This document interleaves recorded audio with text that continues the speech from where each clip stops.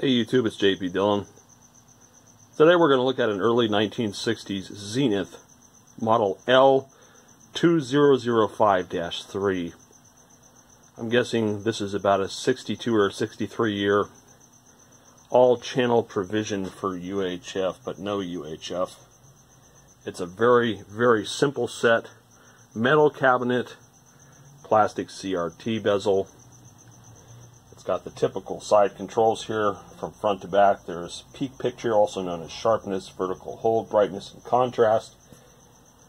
And I'm hoping that that horrible mark in there is just dirt behind the safety glass and not something more crucial. I picked this up at an estate sale. I don't know its condition. It was cheap. I didn't have any power or anything to test it there, so I really don't know what I'm getting myself into. So we're going to pop the back on it and take a look inside, test the CRT, and see if it's meaningful to continue on this thing. Alright, so here it is.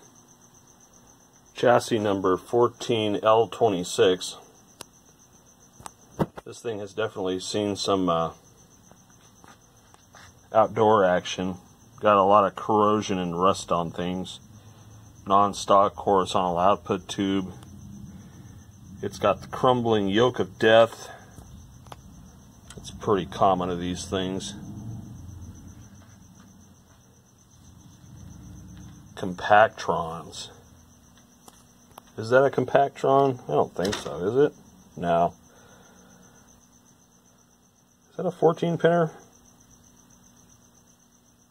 12-pinner. So, not a compactron. I think compactrons are 14-pin. Another one back there. I might be wrong. 19 CXP4. Is this a rolling tube? Looks like it is.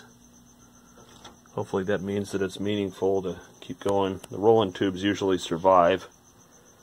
The later generations do not. There was a tube diagram there, but it's obviously gone. Let's take a look inside the high voltage cage. Probability of there being an original high voltage rectifier. Yeah, placed with original Zenith tube. Probably a 1B3 or 1K3. Donut looks pretty good. Only minor cracking there. No signs of carbonization or arc over. That's good. Well, I guess the next thing to do is to get a CRT tester on it and see what that says. Alright, so we have the handy dandy Beltron going through the BR3 adapter and then the AE5 adapter with sub-socket A to use this CRT. And we're going to see if this thing has any sort of meaningful emission. I highly doubt it. Let's bring the filament up.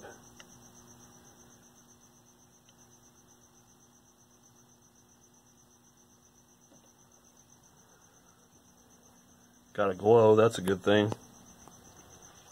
And got some pretty awesome emission there. Cool. That's what I want to see.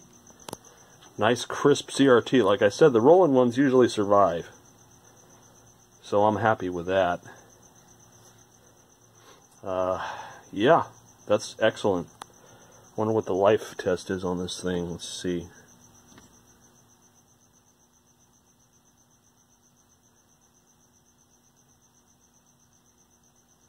10 seconds so far.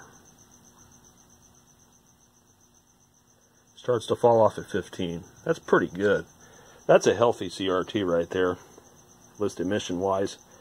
I don't have my fancy tester, so I can't check everything else, but so far so good. I'm liking that.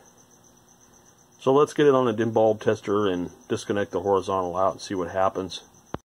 Alright, so whenever I have a set of unknown condition, I'll yank the top cap off the horizontal out, or I'll pull the tube out altogether, assuming it's not a series string,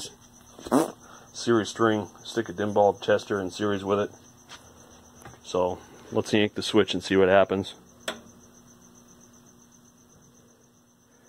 Doesn't get that bright. That's good. That's really good.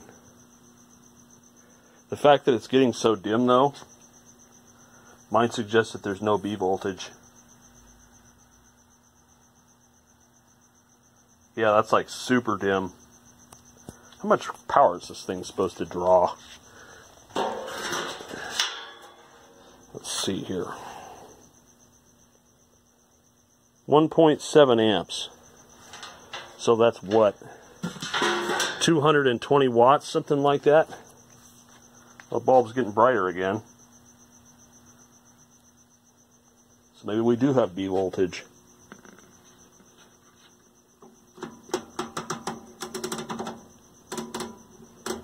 Yes, no sound whatsoever. Of course, with the current limiter on it, it might not be enough to conduct, but you know, that's a 100-watt bulb, and that's not very bright. Filaments are lit. Except for the horizontal output. Horizontal output's dark. Damper's lit.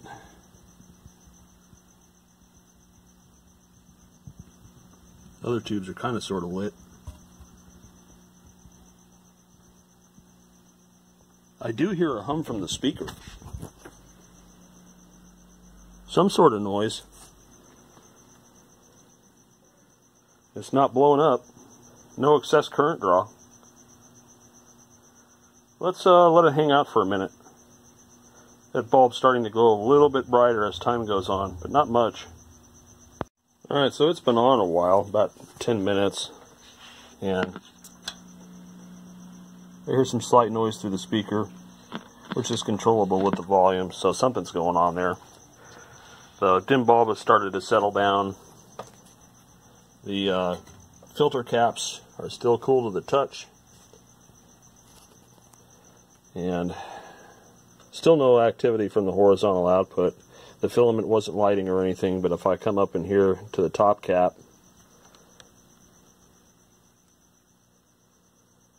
I got 157 volts, so there's B voltage there. That's probably proportionate to the fact that I'm on a current limiter. But yet when I insert the horizontal output, there's no change in current draw. Oh, there we go. That wasn't there before. So maybe I got a dirty socket or something, because it wasn't doing squat before. Got a little brighter. So the fact that our B plus isn't going nuts or anything, I don't have any hot smells or anything like that, I think maybe it's time to juice it and see what happens. Alright, everything's in. Let's juice it and see what happens.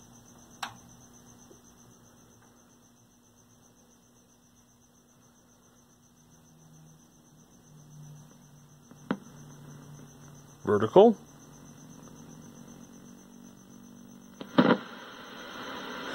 Look at that.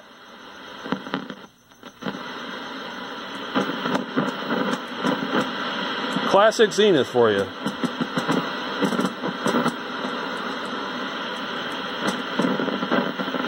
Tuner doesn't work very well though.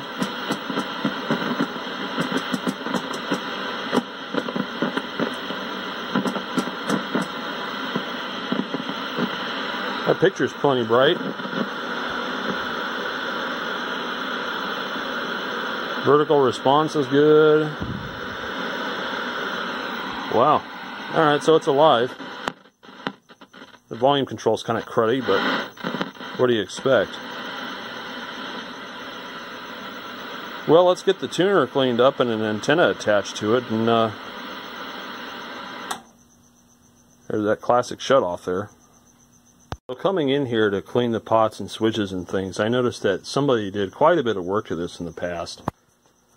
A lot of replacement orange drops in here, and a lot of, I think I did see a replacement couplet or two for the vertical integrator. The horizontal phase detector diode's been replaced too, and the vertical size pot has been replaced. So this probably had the failure of the vertical integrators early on, and I think somebody just went down the line and said, let's replace everything in here. There's this electrolytic here, but it's not getting hot and it still tests great, so I'm not worried about that. This looks like a replacement that was done sometime in the 60s or the 70s, judging by the age of the part. And the original voltage doubler would have been mounted behind it in that socket there. So that was done. Pretty cool stuff. But anyways, we'll just pop it back together. I think I'll replace this and this just as kind of a preliminary. And then maybe this other bumblebee here just as precautions. And then we'll mess with it and see if we can get a good picture on it. So just because I got comments the other day about how people like to watch the process of replacing capacitors, I personally find it kind of boring. But anyways, as I had mentioned just a moment ago, that I want to change the bumblebees here for sure. This guy, these are known to explode. There's a couple of other firecrackers here that I might change too, just because, well, they like to blow up, and I'm not really in the mood for having things blow up on me. Of course, that's assuming that I can find the proper parts that I want. Alright, so anyway, the first guy up is the .033, and I'm just going to J-hook these things in here. So this is pretty simple. I'm just going to clip the old one out.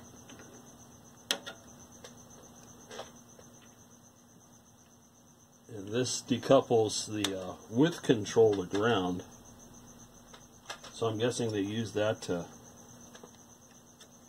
prevent some sort of oscillation or waveform from getting into the picture.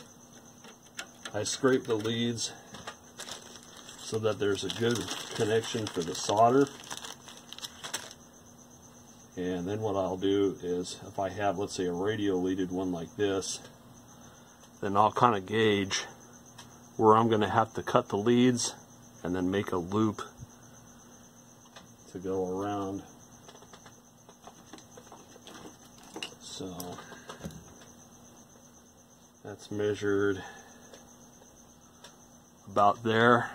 So I'm going to cut a little bit further out, just enough to make loops. You can either J-hook, you can loop, you can eyelet, whatever floats your boat, but the point of it is you want to make a good mechanical connection so that these stay and the solder doesn't get oxidized or corroded. So I don't know if you can see that, just a little loop there, and then I stick it in here. That's going to interfere with that part. Hooray. And let me tin this up so that it takes really easy.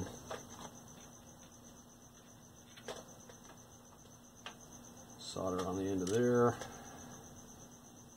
Solder on the end of there.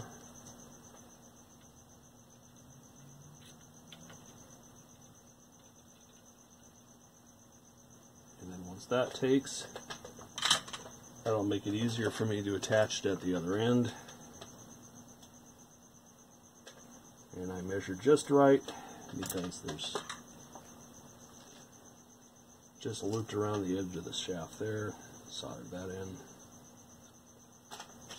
So that's one. This other one up here, this is a .015. So yeah, the way that we can make that is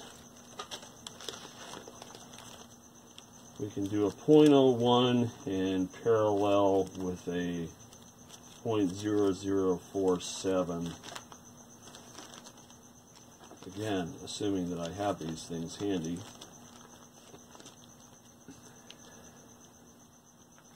And according to this 200 volt device, anyways, all I have is 630 volt, so no big deal, we'll make it work. So we do our .01, which I have here, and our .0047. So basically what I do, it's hard to display this on camera, but I spray these out on both, or on one of them, and then I spray it out a little bit on the second one.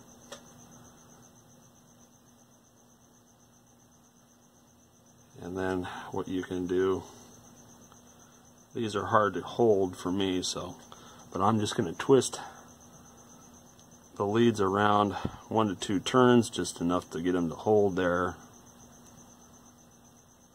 like that. And then we'll solder these ends. Let's see if I can try to get everything in field here. It's kind of difficult because the mounts as far back as it'll go, but I'm just going to solder these ends here like this.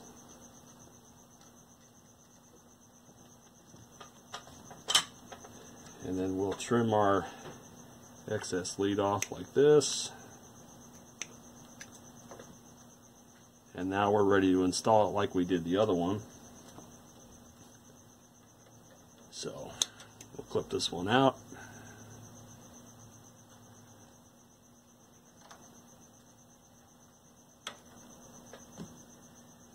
And then we'll measure it real quick.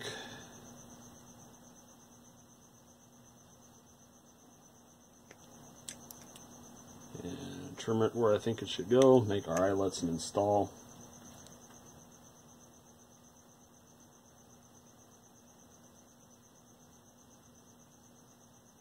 See, I don't normally like showing this footage because, in my opinion, it's boring.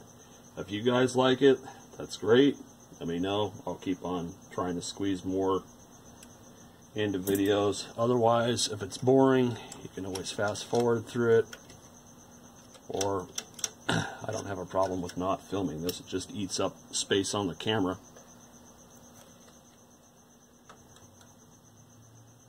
And all let's do is one loop there. And again, the purpose of the loop or the J-hook or whatever is to make a strong mechanical connection so that if you do have oxidation of your solder, crystallization, whatever, it doesn't completely interrupt the circuit.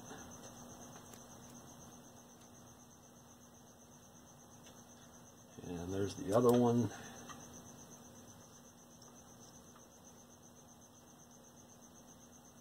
We'll solder in there. So that's cap number 2. And let's look at this one here. This is a 0.15, I think. Nope, another 0.015. Except this one's a 1000 volt.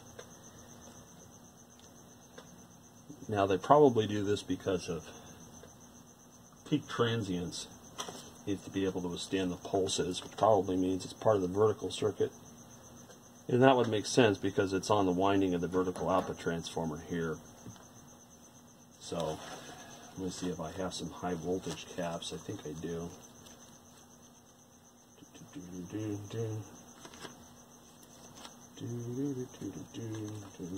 Okay.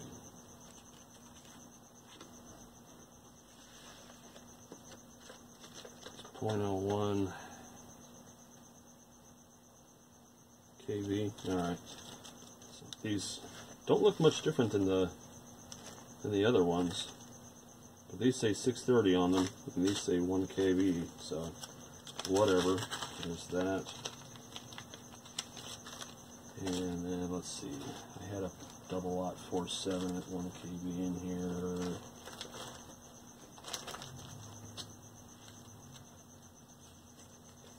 Yeah, the box is just off the frame there.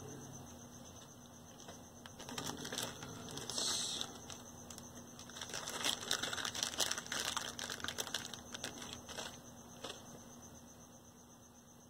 do the same thing. Stretch them out. Stretch them out a little bit.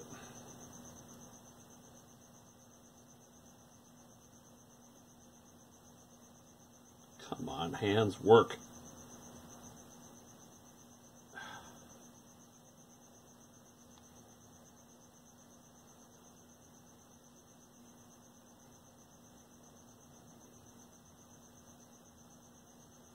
Okay. Put that there, solder on it.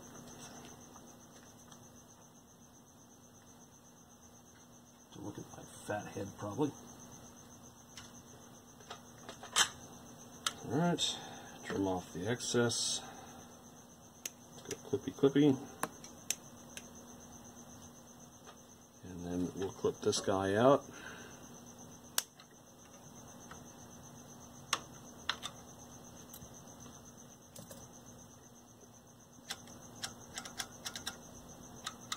Again, scrape the leads.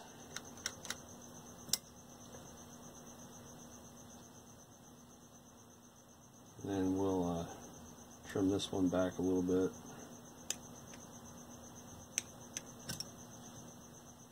Move this around.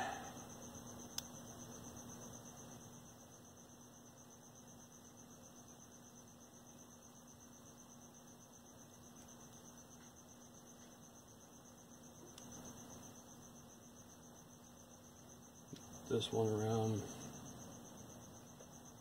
And then we'll put it up in here.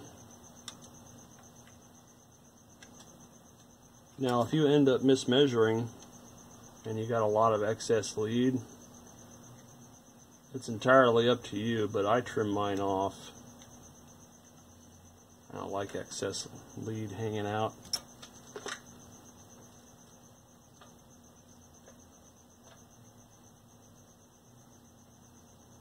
This one I measured a little bit longer than it needed to be.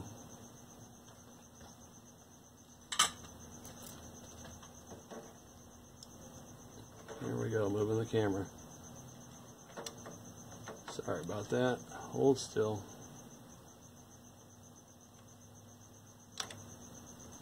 And let's solder this side. Okie dokie.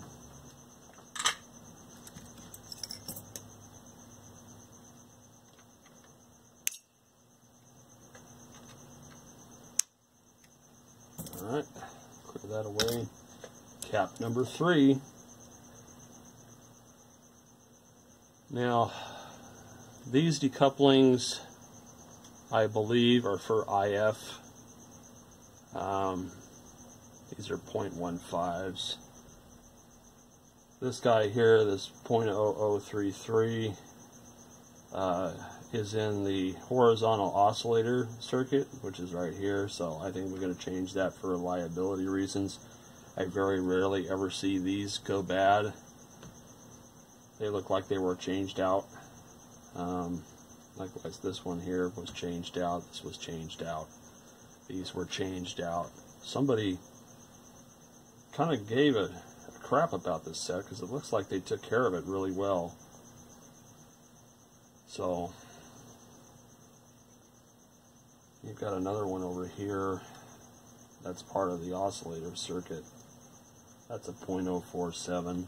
I think I'll change that out and this out for reliability purposes. I'm more concerned with sweep than I am the rest of this. If the video or IF develops a problem, I mean, we could replace these, but typically with low voltage, lower voltage, I can't say low voltage, lower voltage stuff like that doesn't go bad all that often. And the set came up with a good raster and clear snow, so I'm not really too concerned about that. I'm just going to change the sweep stuff because it has the higher tendency of failure. So we have 1 kV and this goes up here.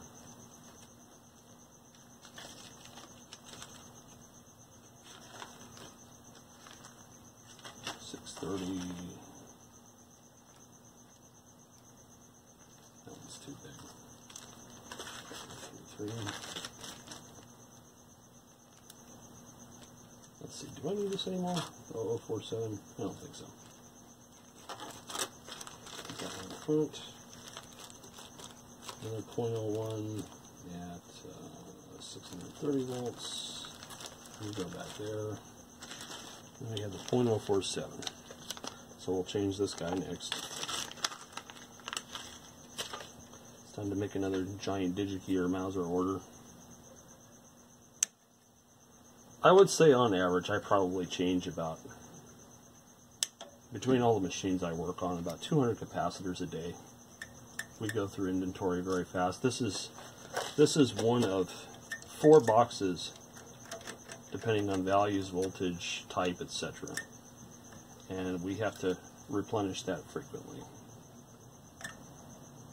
Although we only primarily service hi-fi, we do service older table radios, portables, sometimes older televisions, although I'm kind of straying away from that in the future just because people really don't want to pay the shop rate time to have one of those fixed.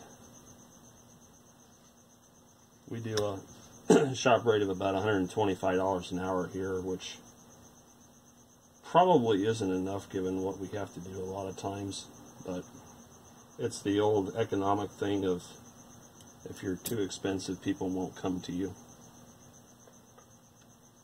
But like I said, not much demand for television sets anymore as far as on the repair side of things.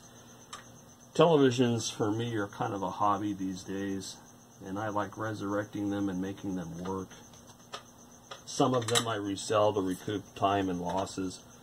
Others I hold on to. I have kind of a soft spot for these metal bottom of the line Zenith sets, so I usually try to fix them.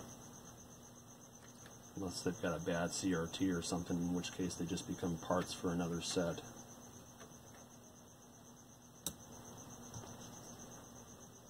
Anyways, I'm rambling again.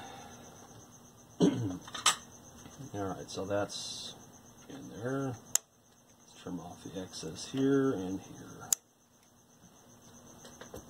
And then let's do this guy here, the double aught 33. That's why I pulled those out. Or no, I had the 033 out. Let's put this back. And let's pull out the double aught 33. There we go. So I think this will be enough for dealing with crucial sweep systems.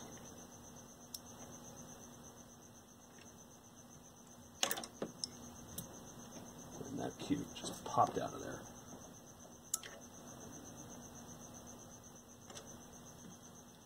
And I think out of curiosity, I might test these ones that I'm removing here and see what they're like as far as the value. I don't know where my actual capacitor tester is at right now because we only moved to this place in June and just non-essential things were not unpacked. So I typically don't go through and test the caps anymore. I just replace them because it takes less time.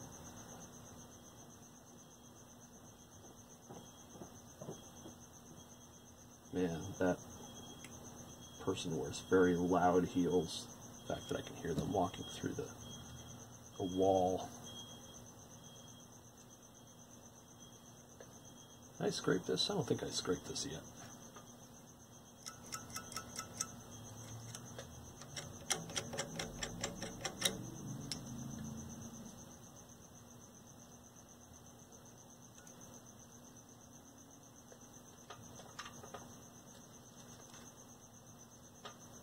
I've found over the years that even if it's working now, if you don't replace critical stuff in the sweep sections, the more hard scrutiny you put the set under, the more it will reveal problems. Okay, so, oh yeah, I forgot to clean these pots up here.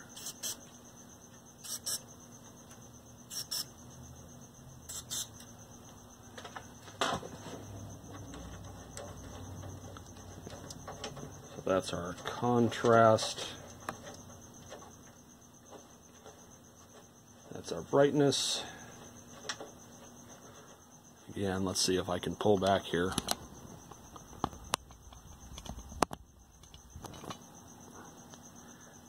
So you can see what's happening. Squirted contact cleaner in them, now I'm moving back and forth. I cleaned all the geometry stuff back here too, so we'll see how that turns out. And this has an adjustable width that's tied into the screen for the horizontal output, so that's, don't see that a whole lot. I think we're good. Can probably put this back together and start dialing it in. Now, as far as testing things, so when I ran this set initially, the electrolytic cans did not get hot whatsoever. And if you're wondering why I'm leaving them in here, if they don't get hot, that means they're not leaky. But ESR wise, look at this doubler. Still tests like new. That doubler is good. And if we come up to the filters here, these are like, there's a 10 microfarad, there's a 20 microfarad, another 20 microfarad. That one's a little tired. Of course, actually, this one could be the 10 and these could be the 220s. I just know this is 220s and a 10. And then if we come over here, we've got this doubler. Again, tests like new. That one's pretty good. That one's really good. So I don't see a need to change out the electrolytics. If they were getting hot, I would say yes, but they're not. So I'm just going to leave them in there. And then I'll get the LCR meter and we'll check the little guys down here and see what they actually read out at this time. Alright, so here's the LCR. My old B&K 875. A lot of dust, doesn't get used much. So I'm just going to check these real quick and see what they actually measure.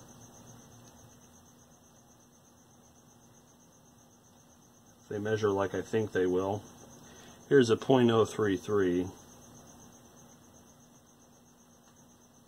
Actually a double aught 33, so that's pretty damn close. That's within 10%. This does not test for leakage, but you can see that that value is still pretty spot on. Trying to get them, the leads to stay on here though, that's another story. This is the .047 I pulled out. We're going to have to go up in scale. 40's 5.9. That's pretty close. Not bad. Here's a .033 instead of the double aught 33. Let's see what this one looks like. I can get the leads around it. Might just be something I have to touch on here.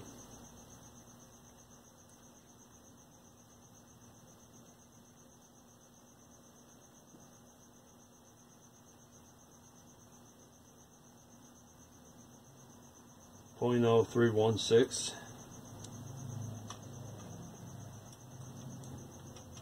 Let's look at this .015.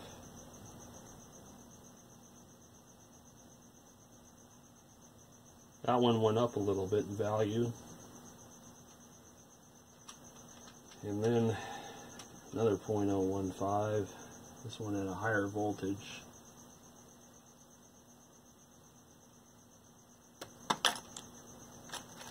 That one doesn't want to read. Let me scrape this away.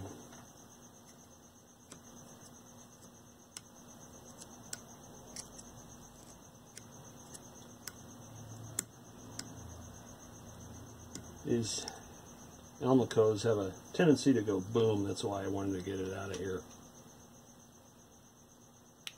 Not a question of if, it's just a question of when. Let's hold that on there. That's still right on there. So there's only one that really went up in value. My theory behind the reason why they increase is as they dry out, or as they change, the dielectric shrinks, the foil gets closer together, and they go up in capacitance value. While at the same time, they go down in voltage handling, because as the plates get closer together, you have a higher tendency of arc over, so that's why commonly old capacitors that fail like that will short. But that's a whole nother discussion. So what I'm going to do now, we'll plug this back in, and we'll get a signal into it, maybe just a plain old test pattern, and see if we can get the geometry and stuff set up so that it has a good looking picture, and then see where we go from there. Alright, so here it is all back together. Let's see what happens.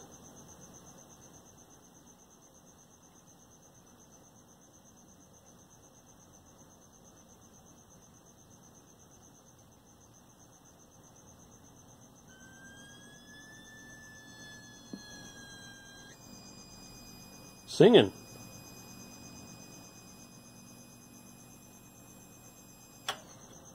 Wasn't doing that before. Alright, let's double check some things. Alright, so back underneath again, we're going to check a few things. Since we know it worked before, obviously I made some kind of error. That's where the .047 was. And that goes right to the oscillator. Of course, it could be that this socket is dirty. We'll try cleaning the socket. But just for grins and giggles here, that's 47.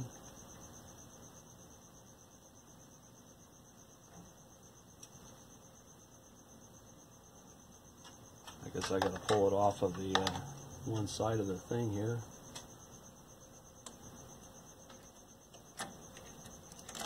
There is a possibility that your new parts can go bad. It's very rare. I'm thinking more likely I disturbed something.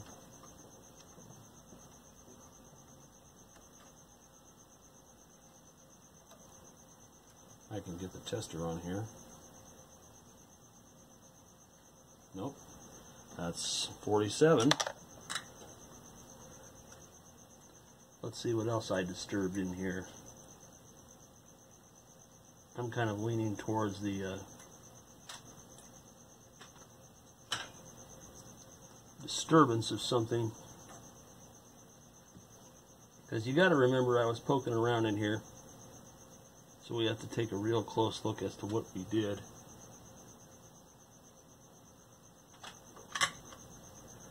This here, what is this? That's a .0033. That's where this guy was. Or am I misreading that?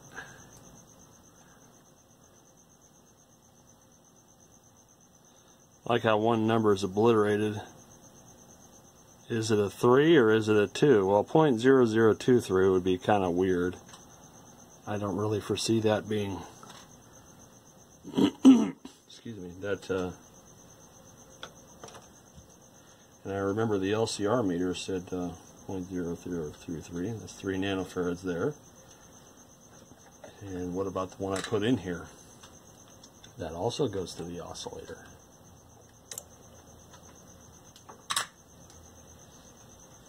So let's compare.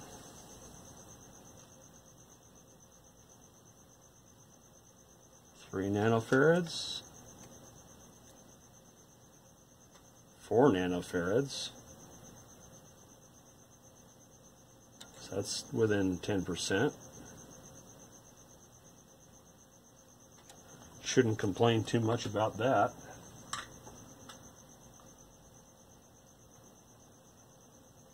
So I'm not sure what's going on here just yet.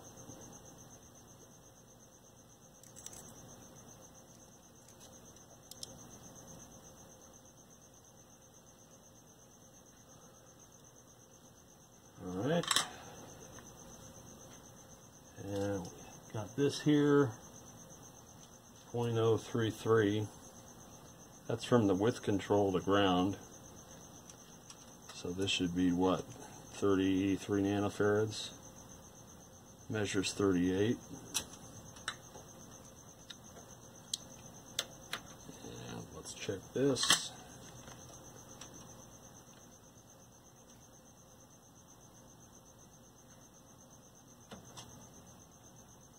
.33 nanofarads, 34.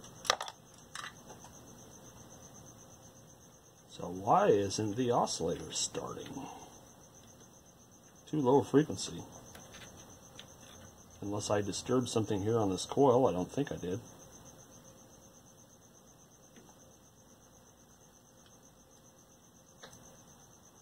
Don't think I did. I'll open it out real quick.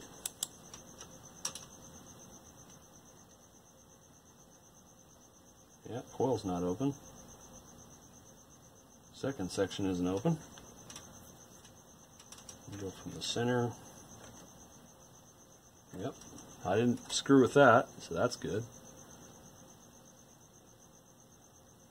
We already checked that. We checked that. We checked this guy. This is part of the vertical circuit, just for grins and giggles.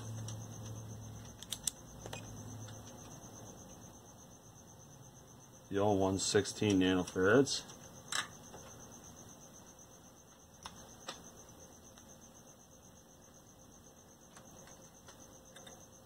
Let's test this one. Not sure this would have an effect on anything. 15 nanofarads, it's right on the mark.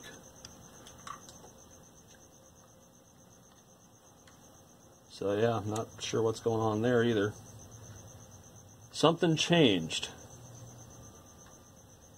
Now it could be that for some strange reason the tube's bad. It was weird that it would go bad that quickly. You have this too. That's fairly secure. That was another 0.0. That was the 0.015, the lower voltage. Did I stick the other one? Or did it fall? There it is. So if we check this one, did I read this backwards? I don't think I did. Why is this one reading so different now? Interesting. What do you say it is?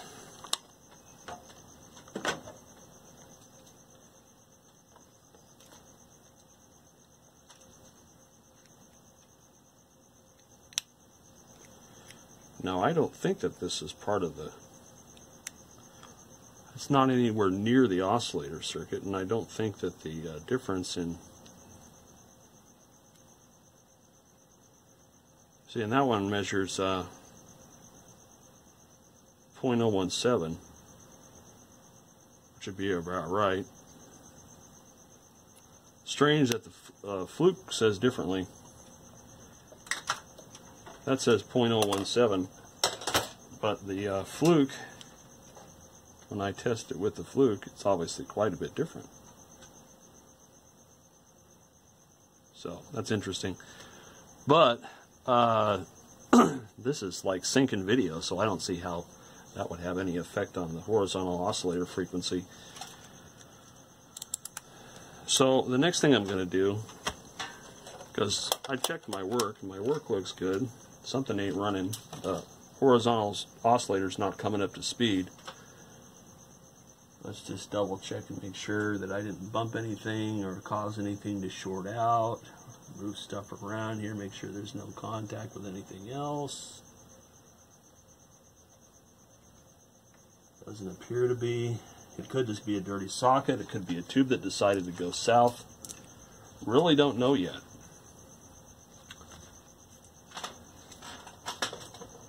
So what I am going to do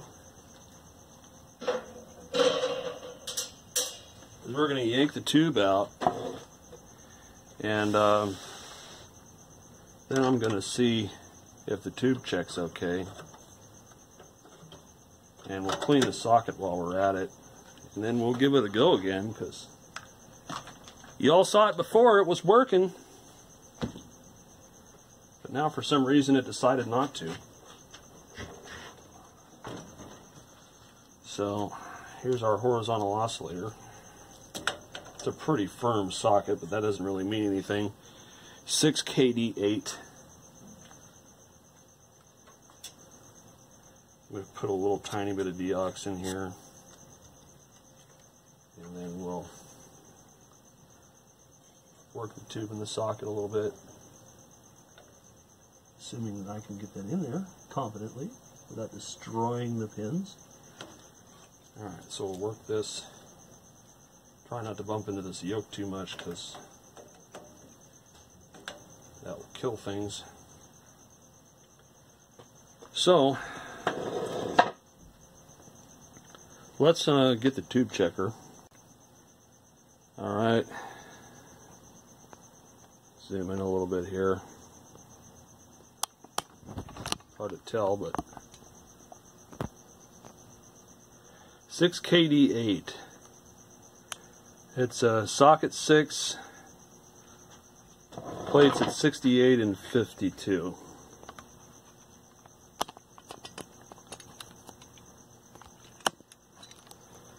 Alright, so socket 6.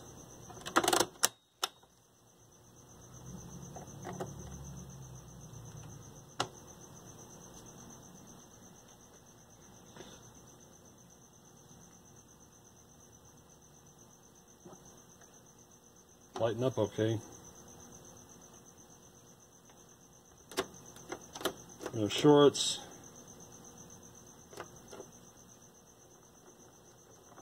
Socket's a little touchy. It's kind of sad on a mission. 68 and 52. It's about gone.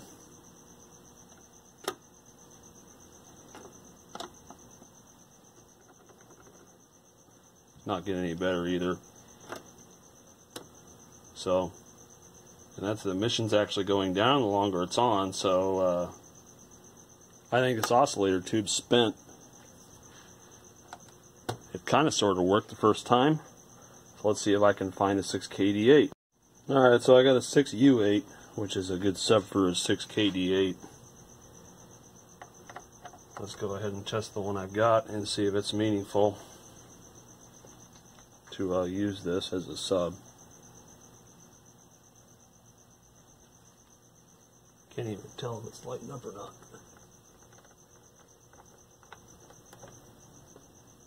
There we go.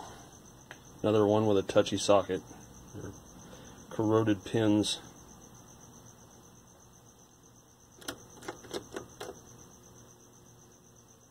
Yeah, it's coming around.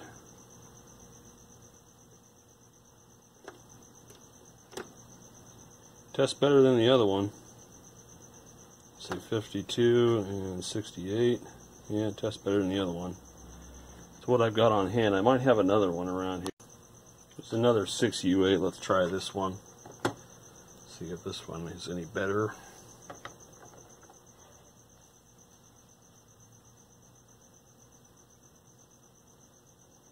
Come on, wakey wakey.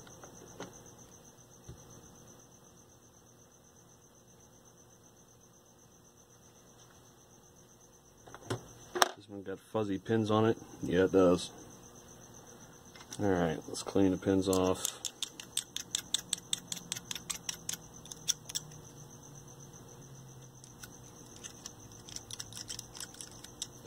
I love crusty old tubes. Spray it down a little bit. Stick it in there. There we go. Now it's going to light. And we'll see how this one compares to the last one.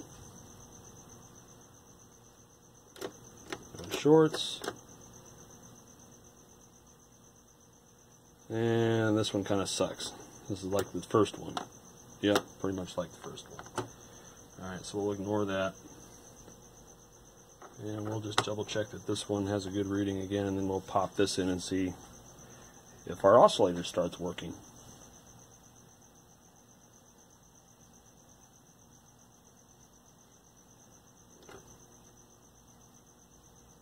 Yeah, this one's in much better shape.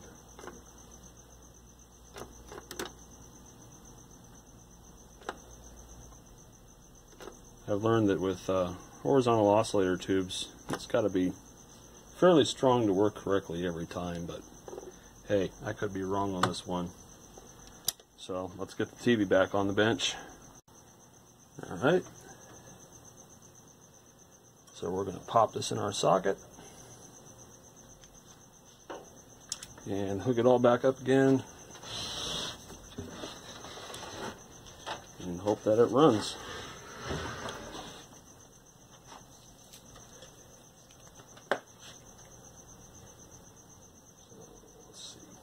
Power.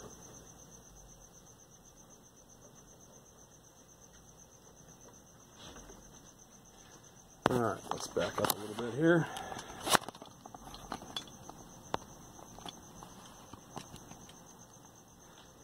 And let's see if this makes any kind of difference. Let's see if the oscillator starts.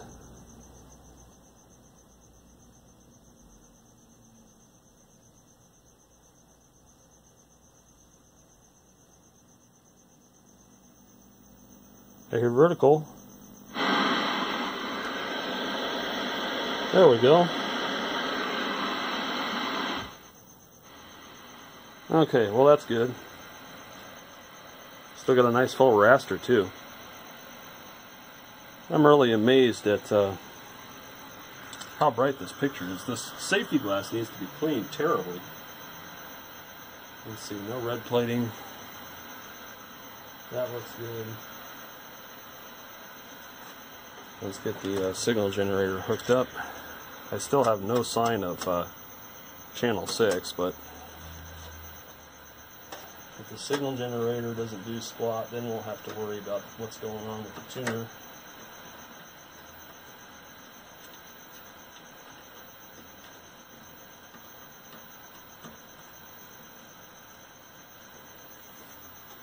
Okay, we're on channel 4.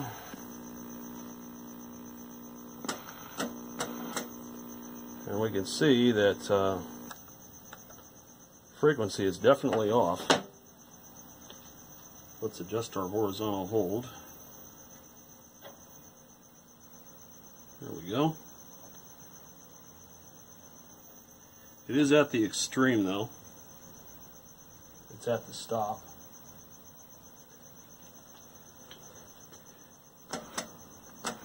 And it does have a little bit of an issue with locking in.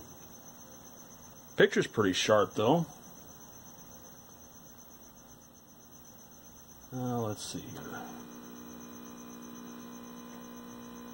Pretty good looking. Geometry's pretty close. Got a little bit of stretch on the bottom. But shoot, not bad looking.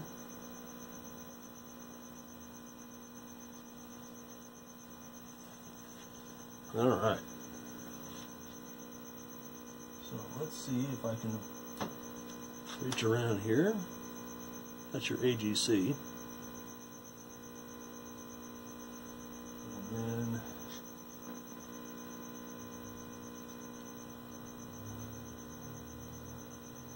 doesn't look too bad. That's our height. Lots of overscan. Lots of overscan.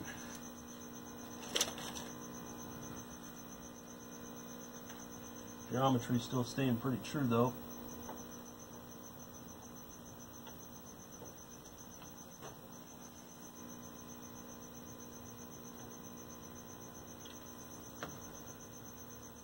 A little bit on the height.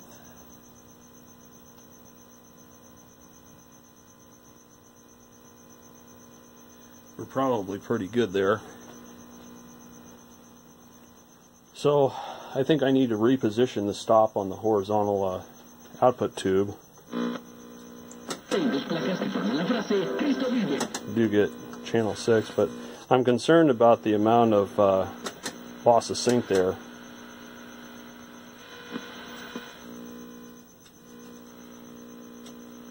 Otherwise, looks pretty good. So we'll do some more tweaking and then maybe we'll box this thing up. So far, so good. Alright, so I changed the stop on the horizontal output.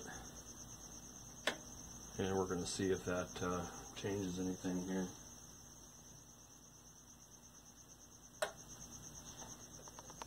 lowest style power.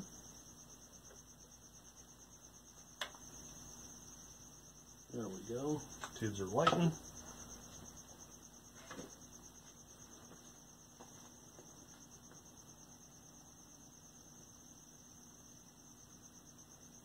Got vertical. Alrighty. Whoop. Turn this on. Alright, so what I want to focus on now is dialing in that horizontal hold, because, well, as you may have noticed, the horizontal hold was kind of touchy. And on these, you can pull the adjuster out a little bit and move it so that the stop point is different. But what I want to do is kind of adjust it so that it's kind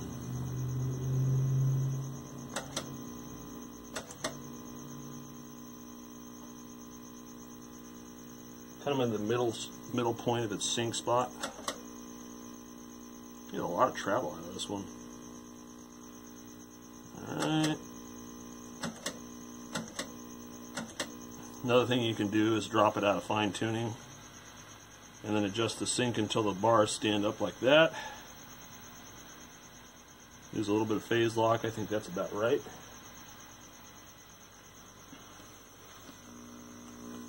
And just pops right back in. And let's see what else we can do here. A little bit finer crosshatch. The focus on this thing's pretty good. Got a little bit of non-linearity at the left, but that's not uncommon. A little bit of twitch on the vertical there. Little tiny bit of hum, not much.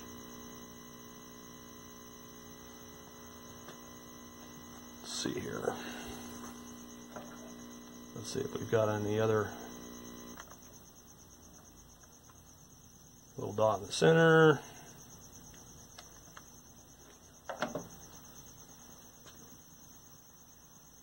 It's a little off center there.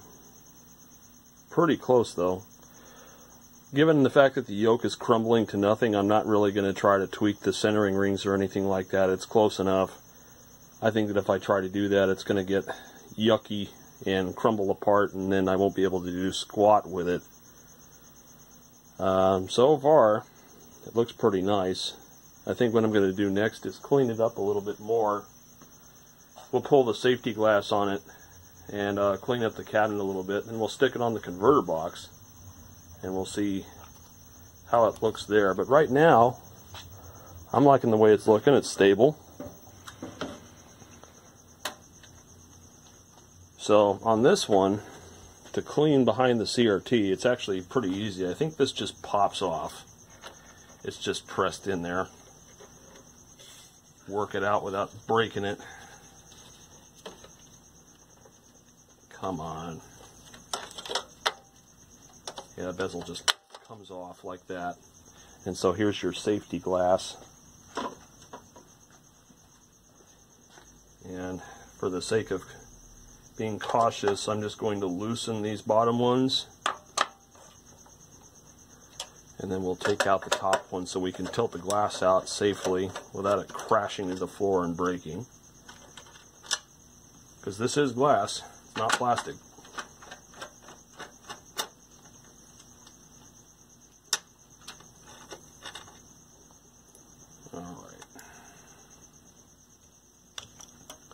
Let's see if we can tilt this forward a little bit, lift out, and we can see all the lovely fuzz gumpies.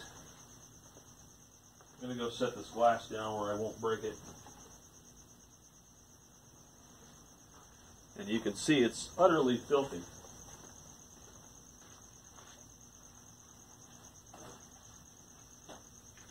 Alright, so shop towels and industrial grade Windex.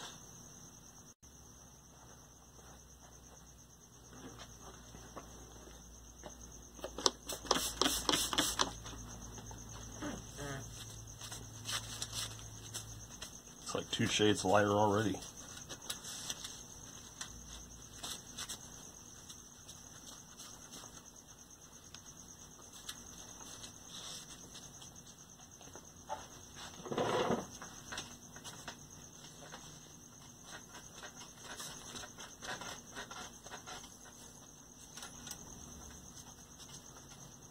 Isn't that lovely?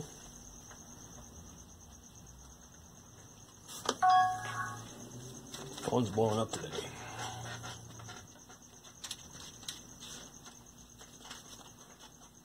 It's good to get this as clean as you possibly can because you'll notice it when you put the safety glass back on. There's still dirt there. This one's pretty filthy. It's not, thankfully it's not nicotine residue. I hate that. And having grown up with a mother that smoked heavily and a family that smoked heavily, it's just not a pleasant smell. Alright, so the next thing we have to deal with is the safety glass. And I think I'm going to move this back a little bit so that I have a little more working room to show you what I need to do. Now, I do need to clean behind the safety glass, but there's also a scratch. You can see that scratch pretty well. It's pretty ugly. Well, what I'm going to try to do is take some super fine polish and see if I can make that look a little better. Don't know how successful I'll be with that. Of course, that assumes that I can find the polish. Alright, well, first thing I'm going to do is try a little bit of Novus. Although it's not plastic, this is essentially just the same as wet sanding. And let's see if I can get the camera zoomed in on the area I'm going to be working.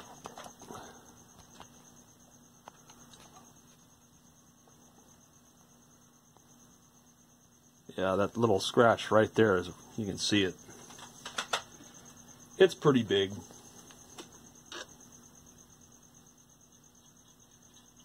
You can definitely hear it when you run over it. So I'm just going to take the Novus number 2 and go to town on it for a little bit.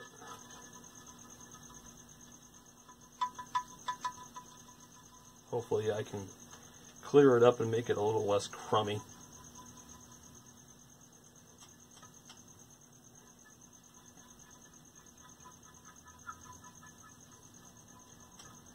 Now, granted, this won't work for everything, but sometimes you get lucky and you can buff out a scratch in here. So I'm going to take a shop towel and work it in a little bit more.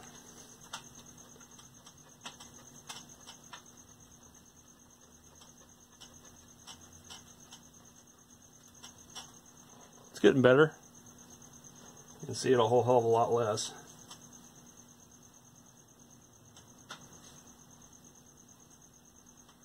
I think it was light enough that I'm not going to see it. Yeah, I actually buffed it out. That's good. So let me get another paper towel and we'll clean this up.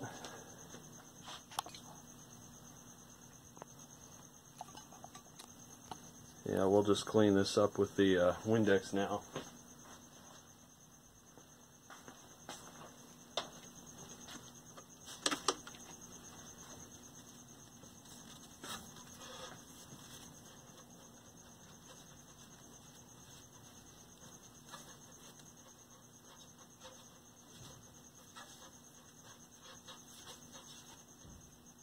See, nice and filthy. That's just on that side. It's probably worse on the other side. Let me clean some of the solder flakes and debris off of here so I don't create another point to scratch. In fact, we'll lay this down here and get a new paper towel to work with, just so I don't scratch the lens again.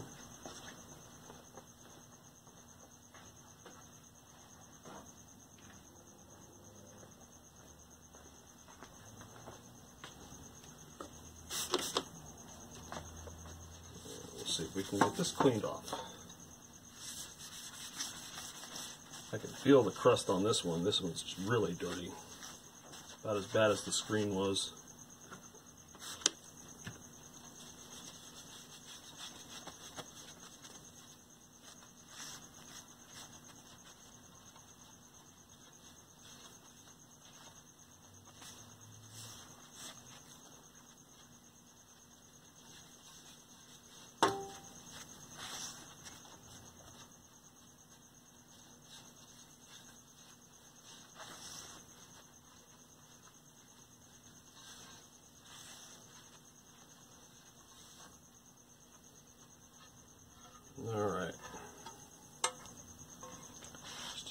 once over on this again.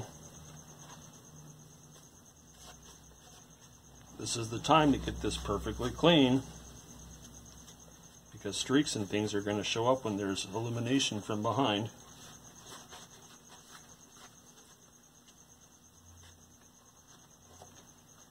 Not bad.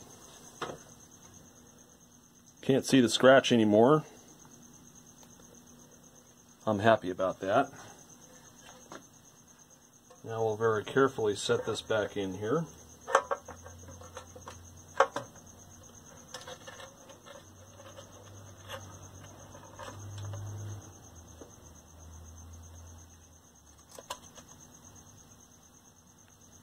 And then we'll put the two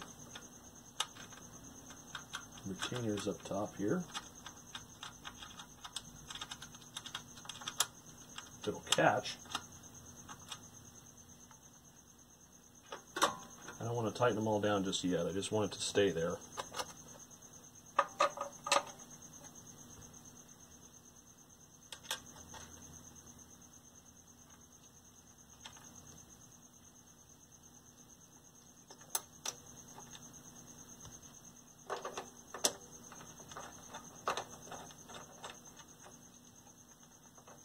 Now, before you tighten all these down, you want to very carefully make sure that the glass is properly seated where it should be.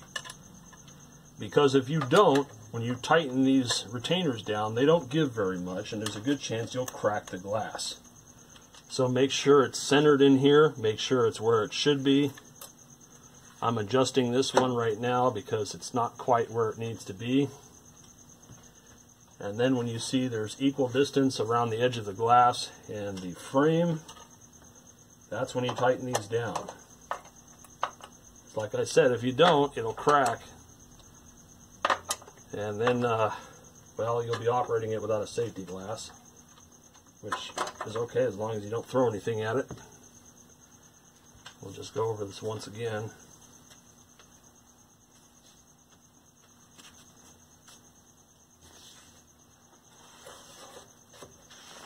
Clean the extra dust out of there.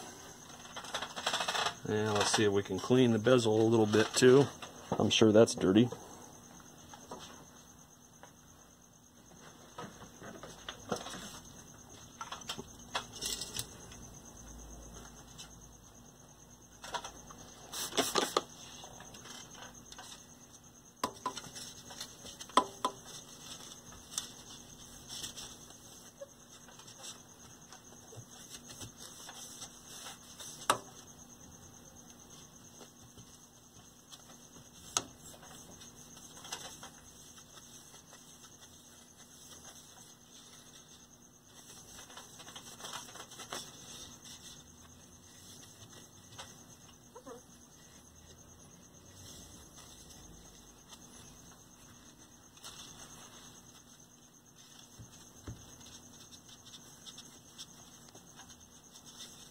It's a little bit nicer. Trying to remember if this has a key top or a bottom or anything like that. I don't think it does. I think it just goes on there.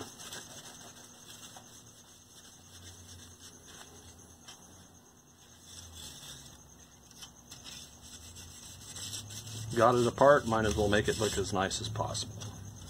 I know the cabinet's got some oxidation and rust on it, so I'm guessing that the bottom parts there will go on the bottom so you don't see them.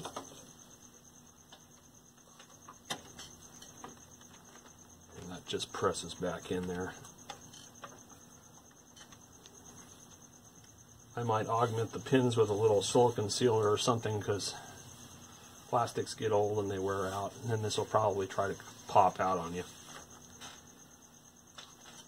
Okay. Much better looking screen there. So the next thing I want to do is hook a converter box up to it, if we can. I don't remember if I still have a 300 ohm transformer here. I think it went home on another set.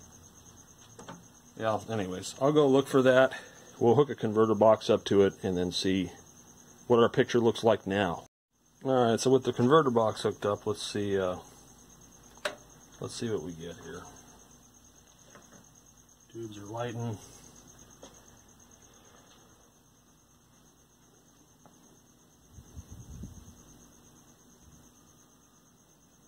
There's vertical. Raster.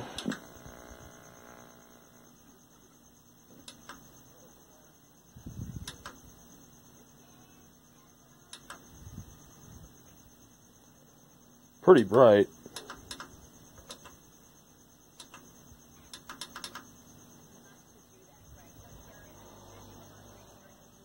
Let's see if we can adjust our contrast a little bit. So since these hearings started and since the questioning started, was her saying, listen, I'm not going to judge hypotheticals that are brought before me. She's basically making the argument, it wouldn't be prudent.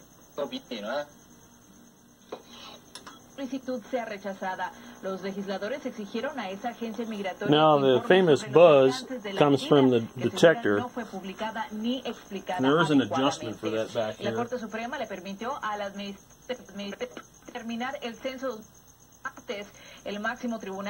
assuming I can get a clear enough signal long enough to adjust it.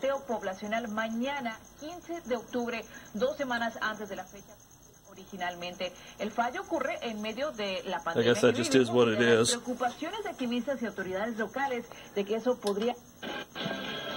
The little bit of noise in the picture is due to the fact that I'm not using any shielded cable. We definitely have an overloading issue.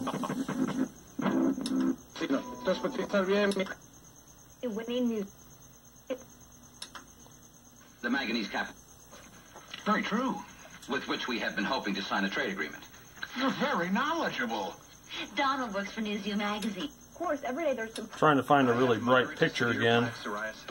Now, there's There we go. Let's adjust the AGC a little bit. 90% clearer skin at 4 months after Back it off until it quits twitching. Skyrizi may increase your risk of infections and lower your ability to fight them. And then we need to readjust our video, our contrast, because turning down the AGC affects the video amplification. Fevers, sweats, chills, muscle aches, or coughs. It's got plenty of brightness, that's for sure. I feel free to bare my skin. Visit Skyrizi.com. Very strong CRT. Who trust in our Let's see if we can comfortable, long-lasting protection. adjust the size a little bit. Is supported by ours. Depend. The only thing stronger than us And then I'll have to adjust the vertical. Let's hide in the attic. No, in the basement. Why can't we just get in the running car? Are you crazy? Let's hide behind the chainsaws. Yeah, Yeah, okay. If you're in a horror movie, a little bit more size. that's what you do.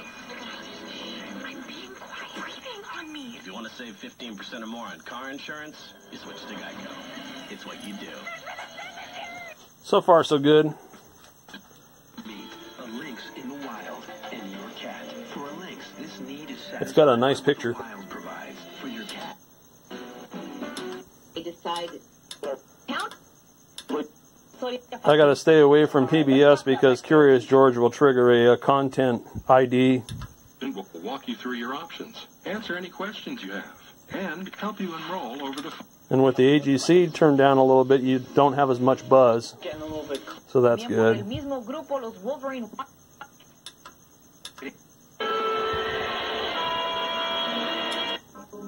They live there.